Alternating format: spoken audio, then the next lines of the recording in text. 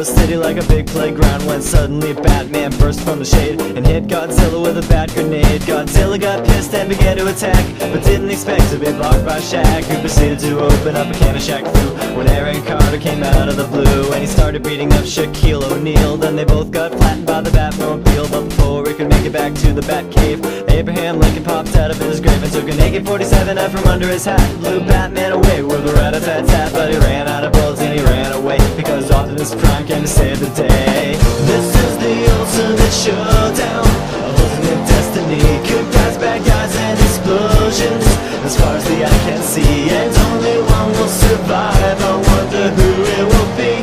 This is the ultimate showdown of ultimate destiny.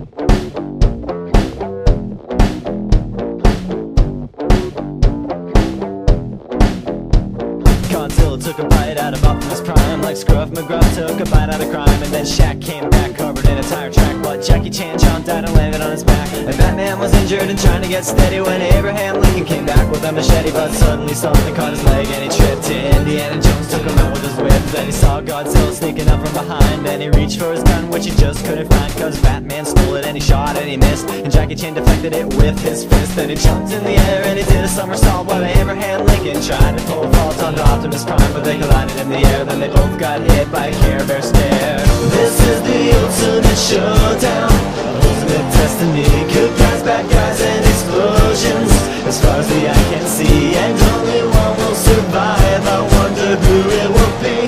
This is the ultimate showdown. Angels sang out in an immaculate chorus.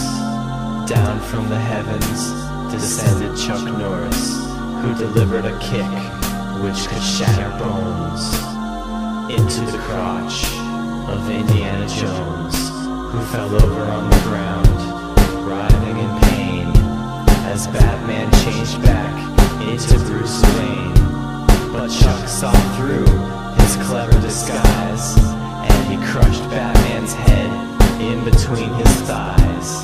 Then Gandalf the Grey and Gandalf the White and Monty Python and the Holy Grail's Black Knight and Benito Mussolini and the Blue Meanie and Cowboy Curtis and John B. the Genie, Robocop the Terminator, Captain Kirk and Darth Vader, Lopan, Superman, every single Power Ranger, Bill S. Preston and Theodore Logan, Spock, the Rock, Doc Ock and Hulk Hogan all came out of nowhere lightning fast, and they kicked Chuck Norris in his cowboy ass. It was the bloodiest battle that the world ever saw, with civilians looking on a total loss. The fight raged on for a century, many lives were claimed, but eventually the champion stood. The rest saw the better, Mr. Rogers in a bloodstained sweater.